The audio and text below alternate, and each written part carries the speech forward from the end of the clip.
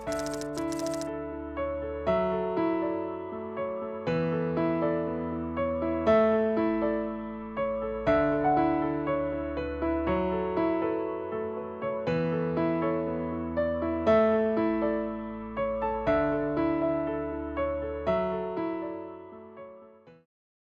আলাইকুম।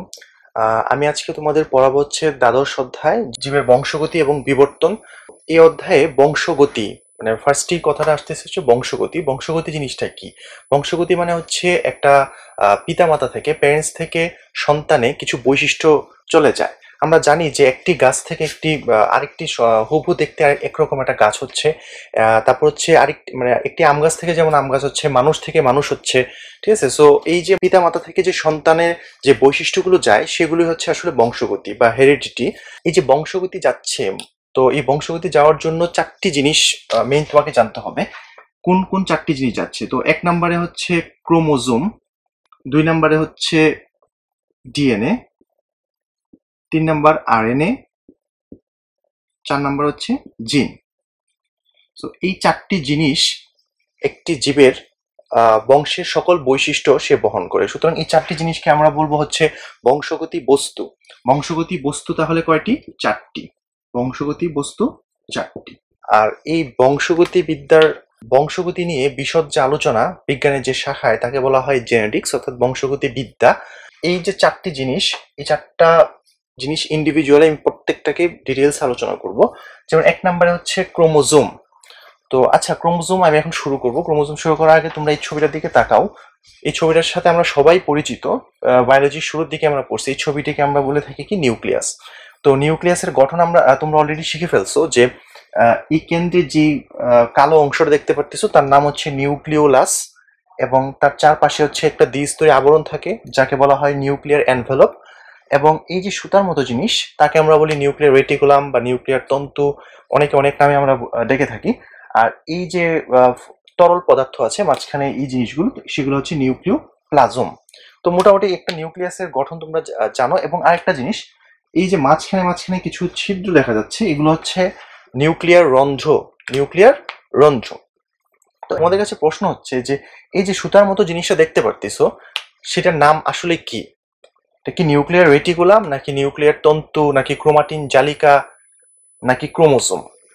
তো অনেকেই একটা কমন একটা কনফিউশন, অনেকে ভাবে যে সবগুলো জিনিস এক, আবার অনেকে ভাবে সবগুলো জিনিস হচ্ছে আলাদা। তা জিনিসটা হচ্ছে আলাদা না আবার একটা তোমরা বুঝতে পারবা হচ্ছে যে তোমরা সেল ডিভিশনে পড়ছিলা যে সেল ডিভিশনে দুইটা ফেজ আছে, একটা হচ্ছে ইন্টারফেস আর একটি হচ্ছে সেল ডিভিশন। কোষ বিভাজনে তোমরা পড়েছিলা যে ইন্টারফেজ মানে প্রস্তুতি, প্রস্তুতি পর্যায় বা বিশ্রামরত অবস্থা, আর সেল ডিভিশন মানে কোষ বিভাজন মানে মাইটোসিস যাকে আমরা বুঝি।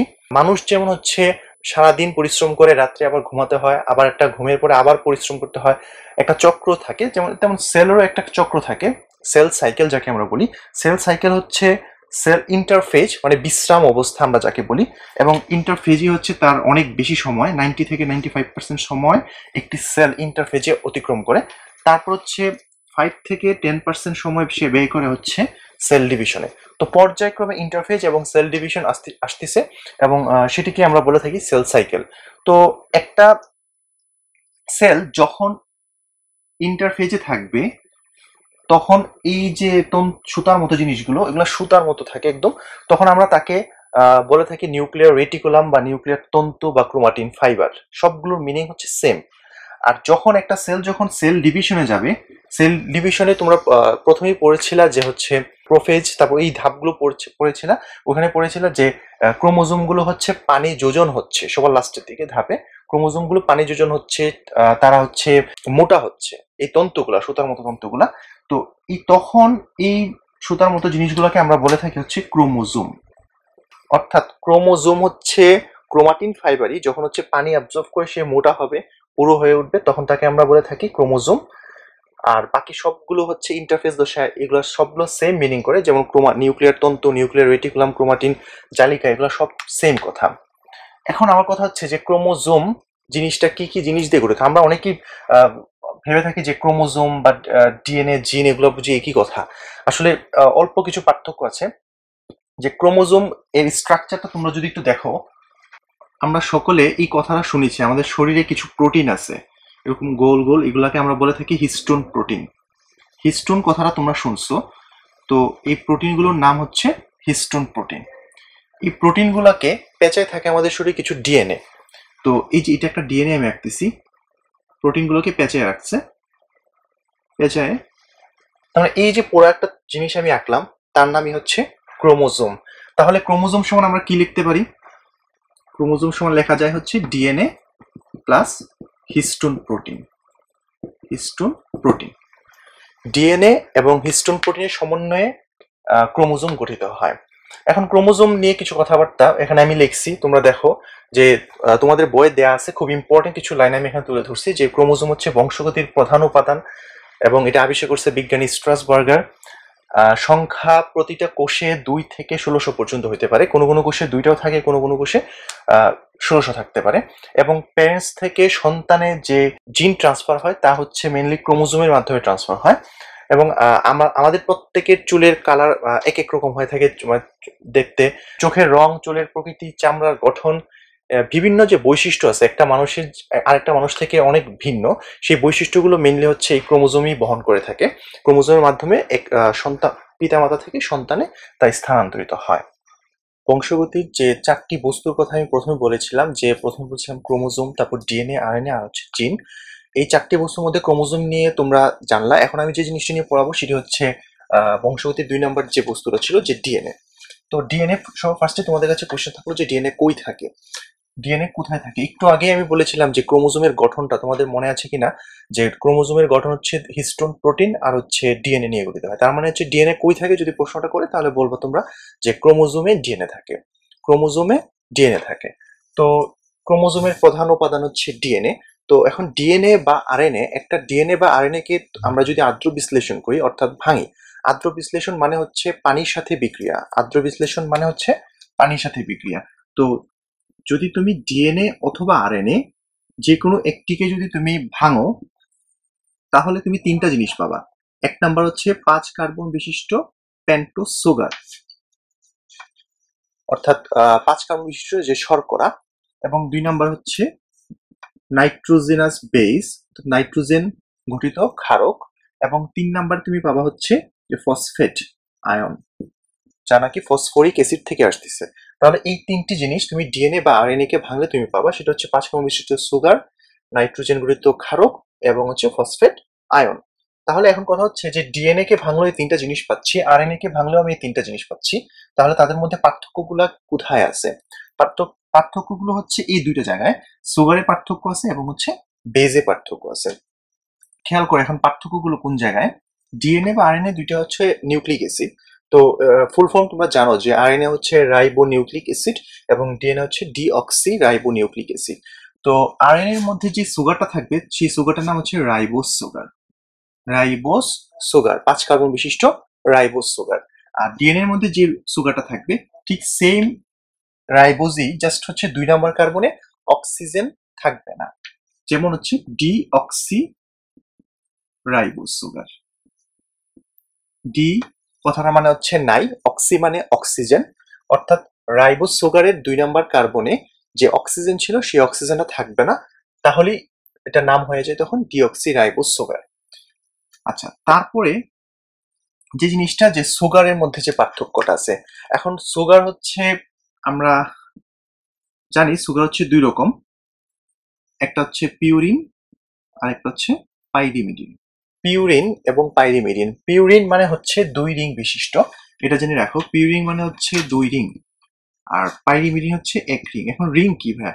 রিং হচ্ছে বেনজিন বলয়, তোমরা শুনছো যে কিছু অ্যারোমেটিক যৌগ আছে, তো বেনজিন বলয় যেরকম একটা রিং ফর্ম করে, এরকম 2টা রিং যদি থাকে তাহলে তার নাম হয় যে পিউরিন, আর একটা রিং থাকলে তার নাম হয় পাইরিমিডিন। সুগার না, এখানে হচ্ছে নাইট্রোজিনাস বেজ হবে। নাইট্রোজেন বেজ হচ্ছে 2 রকম, একটা হচ্ছে পিউরিন, একটা হচ্ছে পাইরিমিডিন। পিউরিন 2 রিং বিশিষ্ট এবং পিউরিনের মধ্যে তোমার পড়বে হচ্ছে এডেনিন আর গুয়ানিন, আর পাইরিমিডিনের মধ্যে পড়বে হচ্ছে থাইমিন, সাইটোসিন এবং ইউরাসিল। এই 3টা জিনিস মনে রাখবা, যে হচ্ছে থাইমিন, সাইটোসিন এবং হচ্ছে ইউরাসিল। আর পিউরিনের মধ্যে পড়বে এডেনিন আর হচ্ছে গুয়ানিন। আচ্ছা, আর এখন কথা হচ্ছে এই যে সবগুলো ক্ষারক, সেই ক্ষারকের মধ্যে শুধুমাত্র ইউরাসিলটা ডিএনএ তে থাকবে না, ইউরাসিল ডিএনএ তে থাকবে না, তাহলে ইউরাসিলটা কোথায় থাকবে? আরএনএ তে। আরএনএ তে থাইমিনের পরিবর্তে ইউরাসিল থাকবে। ডিএনএ সবগুলোই আবার ডিএনএ তে থাকবে, যেমন অ্যাডেনিন থাকবে, গুয়ানিন থাকবে, সাইটোসিন থাকবে, জাস্ট থাকবে না কোনটা? টি, থাইমিন। ঠিক আছে, এই থাইমিনের পরিবর্তে আরএনএ তে থাকবে ইউরাসিল। আর বাকি যে জিনিসটা সেটা হচ্ছে ফসফেট আয়ন, সেই ফসফেট আয়ন আরএনএ তে থাকবে, ডিএনএ তে থাকবে, এবং সেই ফসফেট আয়ন আসতেছে হচ্ছে ফসফরিক অ্যাসিড থেকে, ফসফরিক অ্যাসিড ভেঙে আসতেছে। এখন এই যে পার্থক্যগুলো খেয়াল করে, এই তিনটা জিনিস এখন একসাথে সংযুক্ত হবে আলাদা আলাদা ভাবে। যেমন হচ্ছে সুগার আর হচ্ছে নাইট্রোজেনাস যে বেজ আছে, সেই বেজ যখন একসাথে সংযুক্ত হয় তখন তৈরি করে নিউক্লিওসাইড, নিউক্লিওসাইড। সেই নিউক্লিওসাইডের সাথে যখন ফসফেট যুক্ত হবে, PO4 3- ফসফেট যুক্ত হলে তখন তৈরি করবে নিউক্লিওটাইড, নিউক্লিওটাইড। অর্থাৎ নিউক্লিওটাইড মানে হচ্ছে সুগার, নাইট্রোজেন গঠিত ক্ষারক এবং ফসফেট, এই তিনটা জিনিস নিয়ে একটা নিউক্লিওটাইড গঠিত হয়। তাহলে অনেকগুলো নিউক্লিওটাইড মিলে হবে হচ্ছে পলিনিউক্লিওটাইড, পলিনিউক্লিওটাইড। আচ্ছা, পলিনিউক্লিওটাইডের যদি দুইটা চেইন পাশাপাশি থাকে তখন তৈরি হয় একটা ডিএনএ, আর একটা চেইন থাকলে তখন তার নাম হয় আরএনএ। অর্থাৎ আমি এই জিনিসটাকে ধরলাম একটা নিউক্লিওটাইড, এটা আর একটা নিউক্লিওটাইড, এরকম ভাবে অসংখ্য নিউক্লিওটাইড একসাথে একটার সাথে আরেকটা যুক্ত হয়ে তৈরি করবে হচ্ছে একটা পলিনিউক্লিওটাইডের চেইন। ঠিক সেম এরকম পাশাপাশি যদি অনেক আরেকটা চেইন থাকে পলিনিউক্লিওটাইডের, তাহলে তখন এটার নাম হয়ে যায় একটা ডিএনএ। অর্থাৎ ডিএনএ হচ্ছে কয় সূত্র? 2 সূত্র বিশিষ্ট। আর যখন একটা চেইন থাকবে, পলিনিউক্লিওটাইডের একটা চেইন থাকবে, তখন তার নাম হয়ে যায় হচ্ছে আরএনএ। অর্থাৎ আরএনএ হচ্ছে 1 সূত্র এবং ডিএনএ হচ্ছে 2 সূত্র। এবং আরেকটা কথা তোমাদের জেনে রাখতে হবে যে আরএনএ এর কোনো প্রকারভেদ নাই, ডিএনএ এর কোনো প্রকারভেদ নাই, এবং আরএনএ এর প্রকারভেদ আছে। আরএনএ হচ্ছে 5 রকম হয়ে থাকে। আচ্ছা, এখন হচ্ছে ডিএনএ এর গঠন সম্বন্ধে 1953-তে ওয়াটসন ক্রিক, তারা দুইজন বিজ্ঞানী একটা মডেল দিছে যে ডিএনএ দেখতে কিরকম হয়। তো তুমি বাইরে থেকে দেখা যাবে হচ্ছে এরকম যে ঘোরানো পেঁচানো সিঁড়ির মতো, এটা হচ্ছে ভৌত গঠন, আর এটা হচ্ছে কেমিক্যাল স্ট্রাকচার, যেটা রাসায়নিক গঠন। তো আমি হালকা কিছু কথাবার্তা বলবো, তোমাদের বইয়ে এত ডিটেলস দেয়া নাই। তো এই যে জিনিসগুলো দেখতেছো, এই জিনিসগুলো হচ্ছে সুগার, আমি এস লিখে প্রকাশ করছি, এগুলো হচ্ছে সুগার অর্থাৎ শর্করা। তাহলে তোমাদের বলেছিলাম যে একটু আগে দুইটা স্ট্র্যান্ড থাকবে, দুইটা সূত্রক থাকবে ডিএনএর। তাহলে এটা হচ্ছে একটা সূত্রক, এই যে এটা, আর এটা হচ্ছে আরেকটা সূত্রক। তো এই সূত্রকটা তৈরি হচ্ছে যে এই পি মানে হচ্ছে ফসফেট, PO4 3-। তো এই ফসফেট আর সুগারের একটার সাথে একটা সংযুক্ত হচ্ছে পর্যায়ক্রমিক সংযুক্তির মাধ্যমে। তাহলে phosphate sugar, phosphate sugar, phosphate sugar এরকম ভাবে সংযুক্ত হইতে হইতে হইতে হইতে একটা সূত্রক তৈরি করছে। আর এই সূত্রটাও সেম তৈরি করছে, বাট উল্টা। তোমরা খেয়াল করে, এখানে আমি 5' লিখছি, এখানে 3' লিখছি, এখানে 3', এখানে হচ্ছে 5'। অর্থাৎ সূত্রক দুইটি পরস্পরের কি থাকে? প্যারালাল থাকে না, এন্টি প্যারালাল থাকে। অর্থাৎ একটা যদি হয় 5' থেকে 3', আর একটা সূত্র হবে 3' থেকে 5'। এবং এই যে তাদের মধ্যবর্তী জিনিসগুলো দেখতেছো, এগুলো হচ্ছে নাইট্রোজেন যুক্ত ক্ষারক, বেস। যেমন হচ্ছে এ আর টি, এ মানে হচ্ছে এডেনিন, টি মানে হচ্ছে থাইমিন। তো এ এর সাথে সবসময় টি যুক্ত হবে দুইটা হাইড্রোজেন বন্ড দ্বারা। এই যে আমি দুটো টান দিছি, সেই দুটো টান টান দ্বারা কি বোঝাচ্ছে? Hydrogen bond. আর সি সাইটোসিন আর হচ্ছে জি গুয়ানিন সবসময় সংযুক্ত হবে তিনটা হাইড্রোজেন বন্ড দ্বারা। তো মাঝখানে এরকম তোমরা এ টি সি জি দিয়ে তাদের বন্ধন দেখাইতে হবে। এখন তোমাদের কাছে প্রশ্ন হচ্ছে, আমি যদি জিজ্ঞেস করি এই ছবিতে তোমরা মার্ক করো যে একটি নিউক্লিওটাইডকে তোমরা গোল করো, তো অনেকেই পারবে না। একটু আগে আমি পড়াইছি যে নিউক্লিওটাইড মানে হচ্ছে তিনটা জিনিস নিয়ে গঠিত হয়। সো আমি যদি মার্ক করি, দেখো এই যে এটা হচ্ছে ফসফেট, সুগার এবং হচ্ছে এটা নাইট্রোজেন বেস। কারণ এই যে তিনটা, এই তিনটা হচ্ছে একটা নিউক্লিওটাইড। তারপর আবার এই তিনটা আর একটা নিউক্লিওটাইড। সো একটার সাথে এরকম ভাবে দেখো, এই স্ট্রেন্ড পলিনিউক্লিওটাইড, আবার এই স্ট্রেন্ডটাও সেম পলিনিউক্লিওটাইডের একটা চেইন। এভাবে হচ্ছে ডিএনএ গঠিত হয়। আর এই ছবিটা যদি তাকাও, তাহলে দেখতে পারতেছো যে পেঁচানো একটা সিঁড়ির মতো, এই জন্য তাকে বলা হয় ডাবল হেলিক্সের মডেল। এখন এই যে একটা পেজ খেলো এইদিকে, এই পেজের দৈর্ঘ্যটা তোমাদের মাথায় রাখতে হবে 34 অ্যাংস্ট্রম।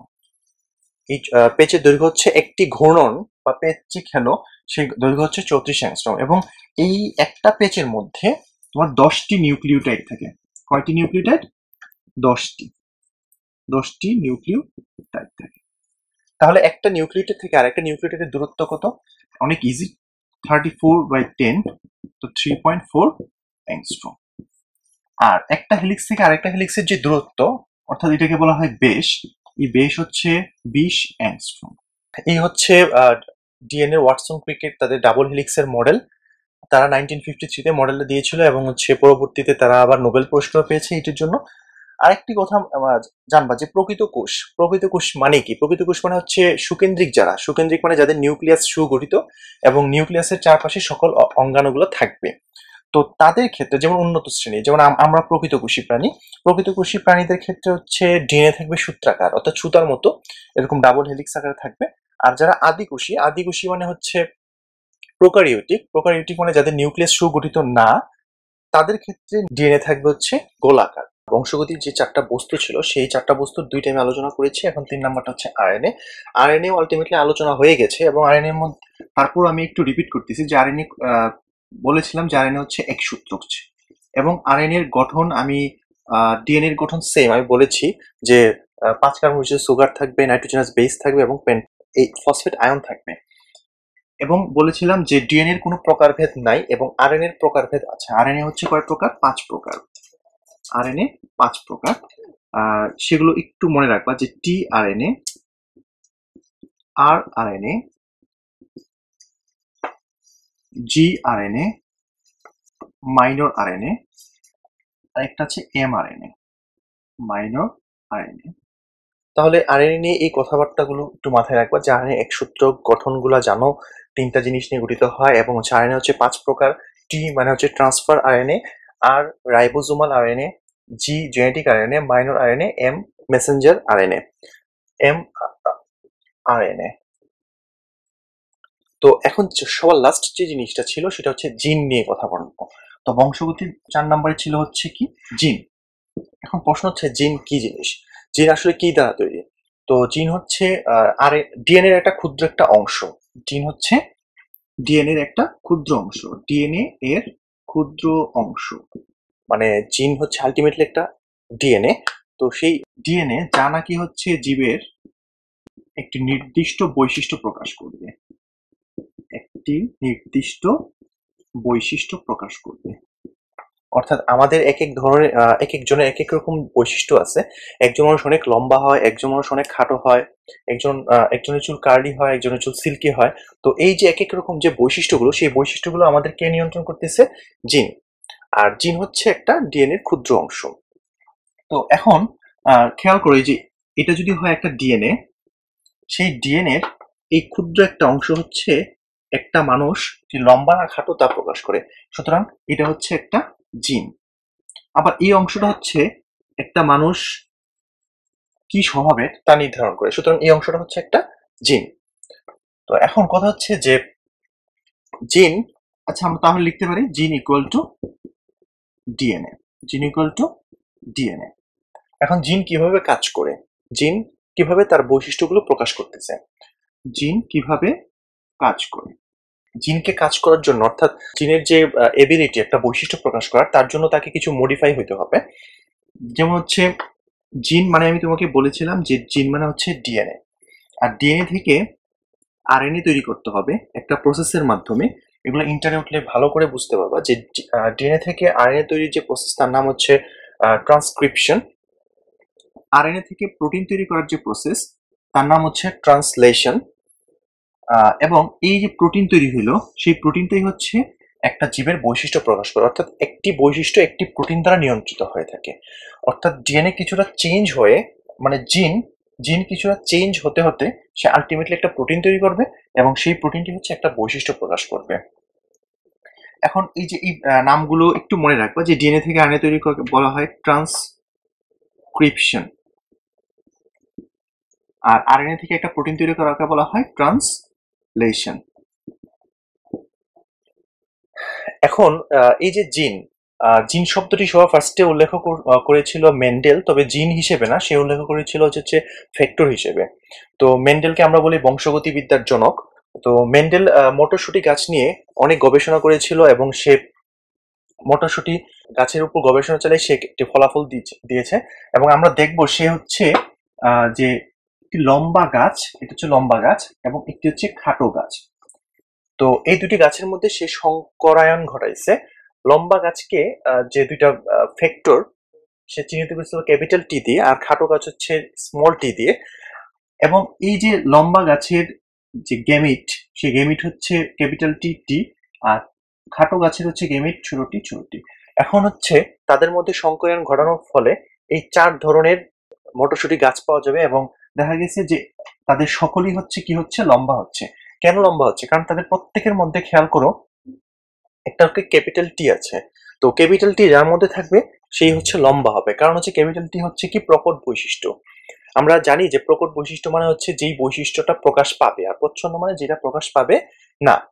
তাহলে এই যে এটা হচ্ছে প্রথম বংশধর F1 জনু, সেই F1 জনু থেকে আমরা যে কোনো দুইজনকে আবার যদি সংকরায়ন ঘটাই, হ্যাঁ, তাহলে দেখা যাবে যে F2 জনুতে পাওয়া গেছে হচ্ছে লম্বা গাছ পাওয়া গেছে 3টা এবং খাটো গাছ পাওয়া গেছে 1টা। ঠিক আছে, তার মানে লম্বা এবং খাটোর যে অনুপাত সেটা হচ্ছে 3:1। এই অনুপাতটাকে বলা হয়ে থাকে, অর্থাৎ 3:1, এই অনুপাতটাকে বলা হয়ে থাকে ফিনোটাইপিক অনুপাত। ফিনোটাইপিক অনুপাত। আর জিনোটাইপিক অনুপাত মানে একটা জীবের যে জিনগত বৈশিষ্ট্য। খেয়াল করো এখানে লম্বা গাছ 3টা আছে, বাট 3টা কিন্তু জিন একরকম না, জিনোটাইপ একরকম না। একটা হচ্ছে ক্যাপিটাল টি মানে এটা হচ্ছে হোমোজাইগাস লম্বা, আর এটা হচ্ছে ক্যাপিটাল টি স্মল টি, মানে এই দুইটা হচ্ছে হেটারোজাইগাস। তার মানে আমরা যদি হচ্ছে জিনোটাইপিক অনুপাত করি তাহলে 1:2:1, অর্থাৎ একটা হচ্ছে হোমোজাইগাস লম্বা এবং এটা হচ্ছে হোমোজাইগাস খাটো, আর এই মাঝখানের দুইটা হচ্ছে কি হেটারোজাইগাস, অর্থাৎ বড়টি ছোটটি মিলায় আছে। তার মানে এই 1:2:1 এটা হচ্ছে জিনোটাইপিক অনুপাত। জিনোটাইপিক অনুপাত।